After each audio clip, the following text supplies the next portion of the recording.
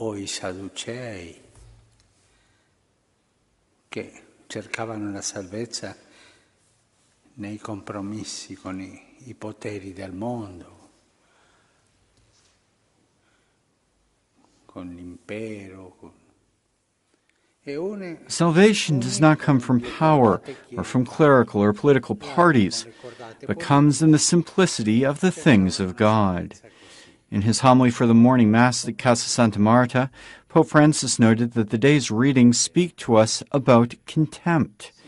In the first reading, Naaman the Syrian, a leper, asked the prophet Elisha to heal him, but could not appreciate the simple means by which this healing would be accomplished.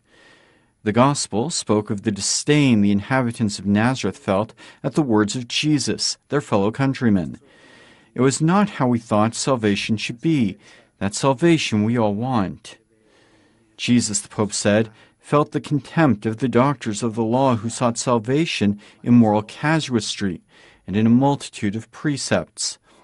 The people, though, did not have faith in them, or in the Sadducees, their rivals, who sought salvation in compromises with the powers of the world, with the Roman Empire.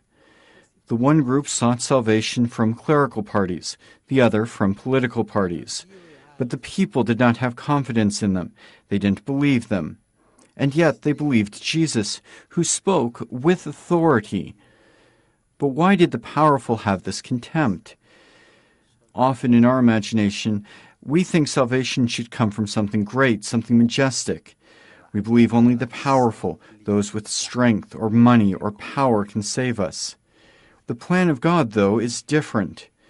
They felt contempt because they could not understand that salvation comes only from the small things, the simplicity of the things of God. Fa una proposta della via di salvezza,